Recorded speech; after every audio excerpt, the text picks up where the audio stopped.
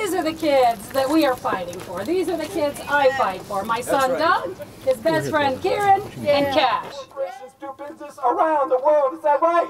Yes! Yes! And one more thing, like Morgan said, she said, they thought when they came here we would... It's in that half a mile. North Jefferson Elementary School, that's within a quarter of a mile from where they want to put that toxic blowing mess. And distributes it underground. So even a minor spill can ruin our water supply for generations. You cannot remediate it.